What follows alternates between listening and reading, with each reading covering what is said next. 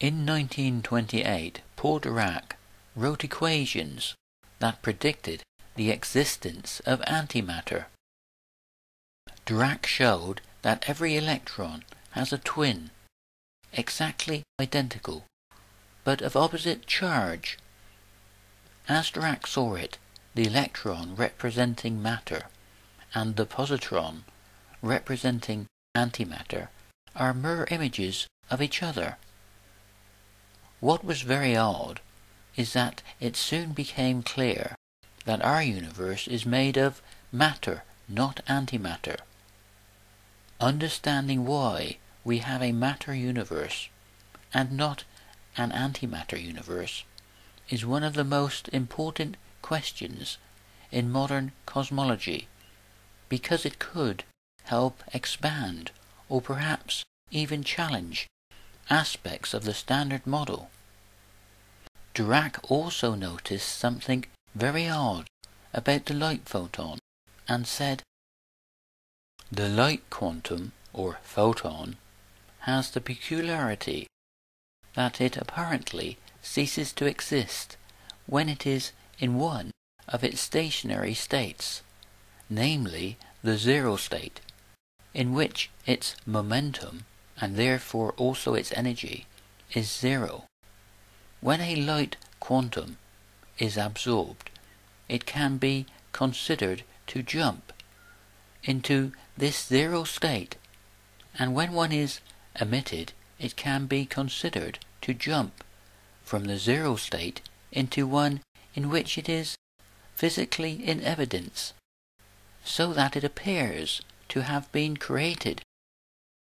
Since there is no limit to the number of light quanta that may be created in this way, we must suppose that there is an infinite number of light quanta in the zero state." This statement by Dirac is very interesting because it is when light waves interact with the electron probability cloud of an atom that there is the annihilation of antimatter. There can be an objective understanding of this if the universe is explained as a continuum of continuous energy exchange that we see and feel as the passage of time. The annihilation of the antimatter can represent the past at the smallest scale of the process that forms the passage of time. In these videos, this is explained as a universal process.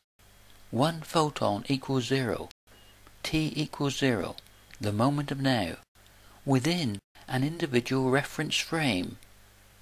Each photon only interacts once, and then it is gone forever, with each photon-electron coupling, or dipole moment, representing a new moment in time, the moment of now, within a process of continuous energy exchange that forms the ever-changing world of our everyday life. The zero in the Dirac equation that predicts the existence of antimatter also represents t equals zero, the moment of now, within an individual reference frame.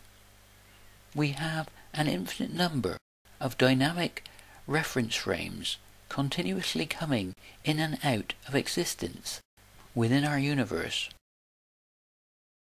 Dirac said that when a light quanta or photon is emitted, it appears to have been created. This is logical if the light photon represents an emergent future, with the wave-particle duality of light and matter in the form of electrons, acting like the bits or zeros and ones of a computer. What Dirac saw as an infinite number of light quanta in the zero state would be a potential for infinite possibilities, with wave-particle duality acting like a blank canvas that we can interact with. As atoms, we have an emergent future relative to the energy and momentum of our actions. with the potential to turn the possible into the actual. In such a theory, it would be logical to have uncertainty at the level of the individual atoms, represented mathematically by Heisenberg's uncertainty principle. The Planck constant is a constant of action in the geometrical process that forms the flow of time. The mathematics of quantum mechanics represents the physics of time as a physical process, with classical physics representing processes over a period of time, as in Newton's differential equations. Please sub and share. It will help the promotion of this theory.